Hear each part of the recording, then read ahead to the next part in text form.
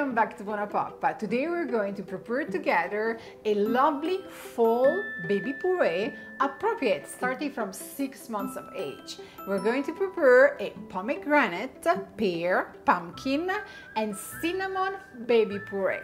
I really love to use fresh, seasonal and organic ingredients for my baby purees, and when I saw pomegranate at the farmer's market, I simply couldn't resist. Pomegranate is a wonderful baby food ingredient and it's loaded with so many healthy nutrients, antioxidants, vitamin B and K.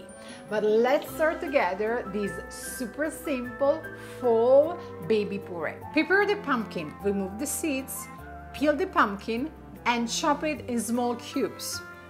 Do the same thing for the pear and chop in small cubes. Then steam the pumpkin cubes for 10 minutes.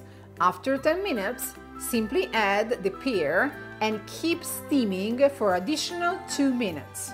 In a tall container, I'm going to add the steamed pumpkin, pears, few tablespoons of the residual water from the steamer, the pomegranate, and also a pinch of cinnamon and nutmeg in order to give a nice fall flavor. Using an immersion blender, I'm going to create a nice and smooth puree. Finding your food processor, blender, immersion blender powerful and blades, the pomegranate seeds might not dissolve.